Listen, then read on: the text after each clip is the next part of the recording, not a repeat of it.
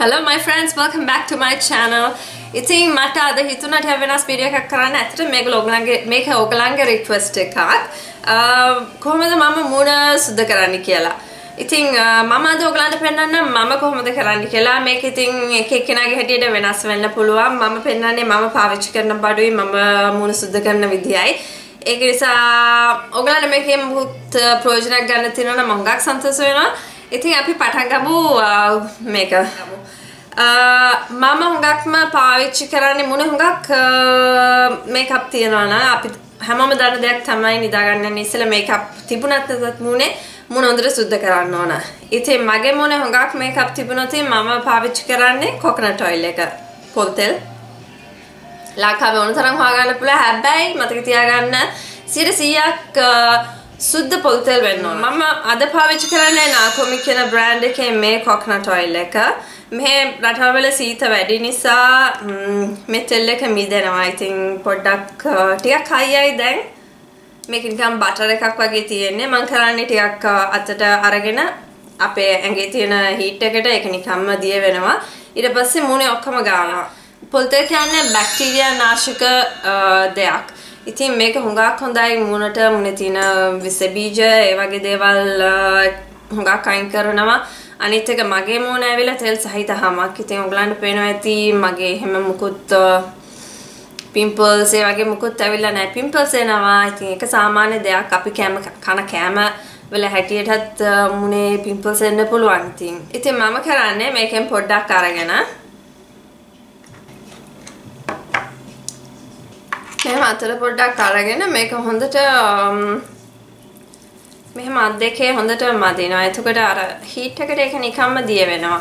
ඊට පස්සේ මේක මෙහෙම හොඳට දිය වුණාට පස්සේ මම කරන්නේ මූණේ හොඳට ගානවා. මූණේ හැමතැනම. හුඟක් වෙලාවට පොල් තෙල් පාවිච්චි කරන්න කියනවා ඇක්නි තියෙන හමවල් වලට. මොකද මේක හුඟක් විස බීජ නාශකයක්. ඉතින් මූණේ තියෙන හැමේ තියෙන විස බීජ සේරම මැරෙනවා මේක ගෑවහම. අනිත් එක හැම හුඟක් සිනිඳු වෙනවා. තවත් තමයි හැම රැලි වැටෙන එකට පොල් තෙල් හුඟක් හොඳයි. මූණට හොඳට මසාජ් කරන්න. ඇස්වල තියෙන හොඳට ඇස්වල තියෙන මේකප් හොඳට යන්න. ඇස් වටේ හොඳට හිමීට මසාජ් කරන්න. ඕකේ. ඔයගලන්ට පේනවා ඔක්කොම මේකප් දිය වුණාම මුණ මේ වගේ තමයි තියෙන්නේ. ඉතින් දැන් කරන්න තියෙන්නේ මම සමානෙන් ගන්නේ මේ වගේ තෙත රෙදි කැල්ලක් අරගෙන මුණ හොඳට පීදානවා.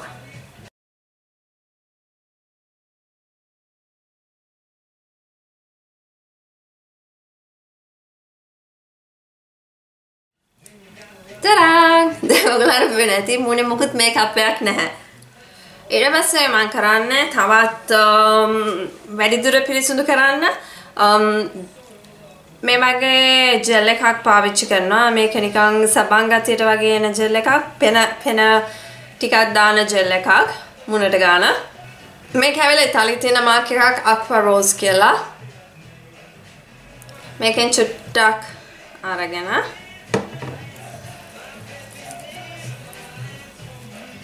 මුනේ තෙල් ගතිය හැම තියෙනවා නම් මේකට යනවා.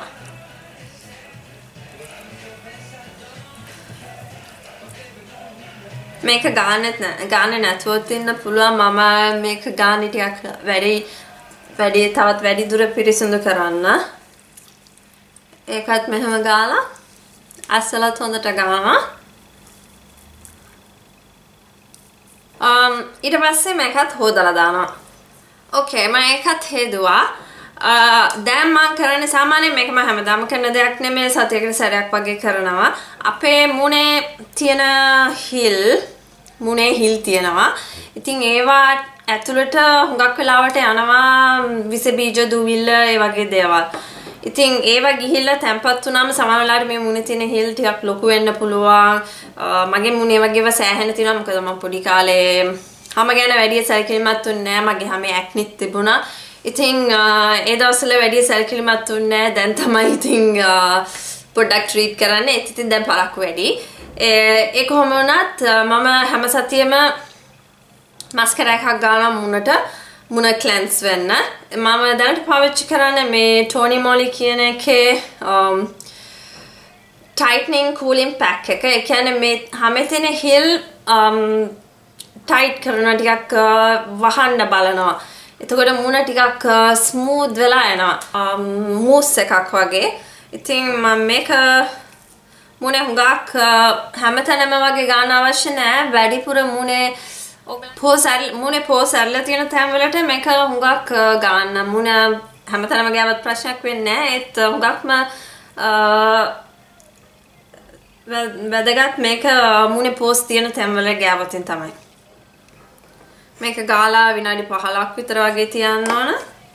ඉතින් අපි විනාඩි 15කින් අප හම්බෙමු. සාමාන්‍යයෙන් අපි හුඟක් වෙලාවට මගයින දෙයක් තමයි තොල්. තොල් හුඟක් වෙලාවට මුකුත් කරන්නේ එක්ක ලිප් බාම් එකක් ගන්නවා නැත්නම් ඒකත් සමහර වෙලාවට ගන්නෑ.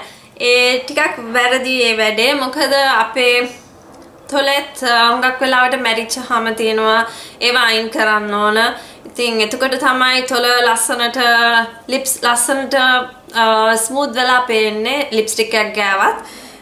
සාමාන්‍යයෙන් ලිප්ස් ස්ක්‍රබ් කරන්න වෙනම ලිප් ස්ක්‍රබ් එකක් තියෙනවා. ඔයගලන්ට ගෙදරත් හදාගන්න පුළුවන්.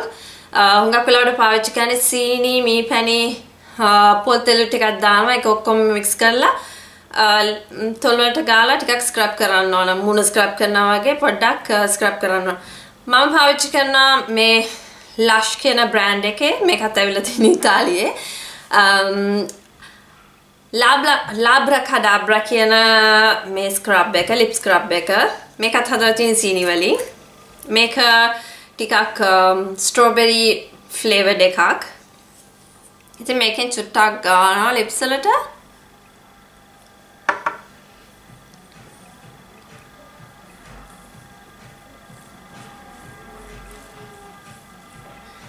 මේකේ තියෙනවා බලන්න මේකේ තියෙන මොනවද ප්‍රොඩක්ට්ස් කියලා.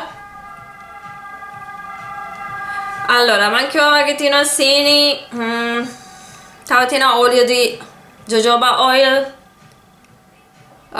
ඊට පස්සේ මේක දාලා තියෙන සීනි, jojoba oil කියන එකයි, තව strawberry flavor එකයි විතරයි.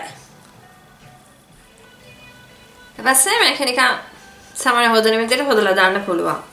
දැන් මුණ ක්ලීන් කරනවා ගාලා ඉවරයි සේරම. දැන් අපිට තියෙන්නේ ටෝනර් එක ගන්න.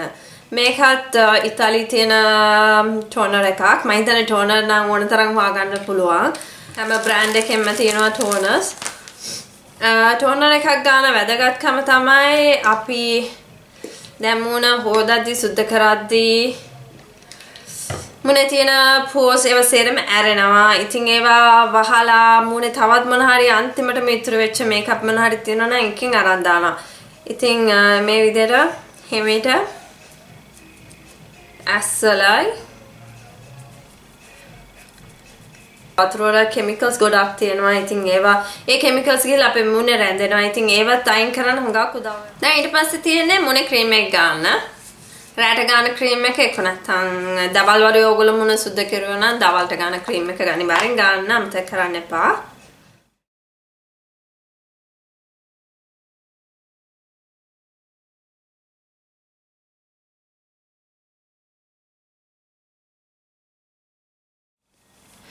Okay, ඊට පස්සේ අපි ගමු ඇස් යට ක්‍රීම් එක. ඒක මම පාවිච්චි කරන්නේ මේකත් ඇවිල්ලා Lush කියන බ්‍රෑන්ඩ් එකේම එකක්. මේකේ නම ඇවිල්ලා Guardami.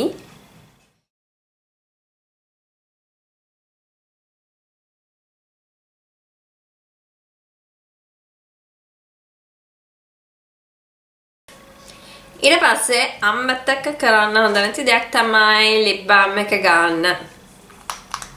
ඒක තමයි මම පාවිච්චි කරන්නේ මගේ ආසම ලිප් බාම් එක Nuxe lip balm. මොකද අනිත් එක අපි දැන් lips scrub කරපු නිසා අනිවාර්යෙන් දැන් තියෙන්නේ අලුත් හැම වගේ.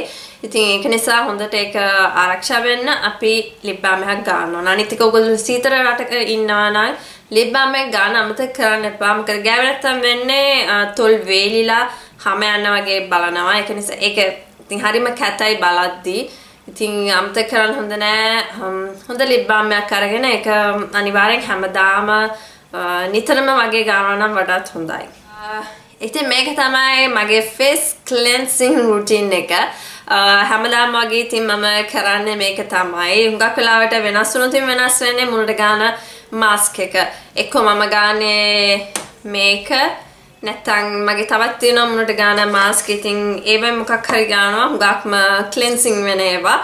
ඉතින් මුණ cleanse කරන එක හුඟක් වැදගත්. මොකද අපි මේකප් පාවිච්චි කරනවා ඒවයි තියෙන chemicals හුඟක් වෙලාවට මුණේ ගිහිල්ලා රැඳෙන්න පුළුවන්. ඉතින් ඒවා රැඳුනහම වෙන්නේ මුණේ වලවල් වගේ ඇති වෙනවා, මුණේ pimples එනවා, තව එක rashes එන්න පුළුවන්.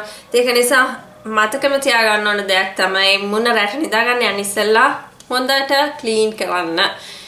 ඉතින් මම හිතනවා ඔයගලන්ට මේකෙන් මොන හරි වැදගත් දෙයක් දැනගන්න හම්බෙන්නේ නැති කියලා, මොකක් හරි ප්‍රයෝජනයක් වෙන්නේ නැති කියලා.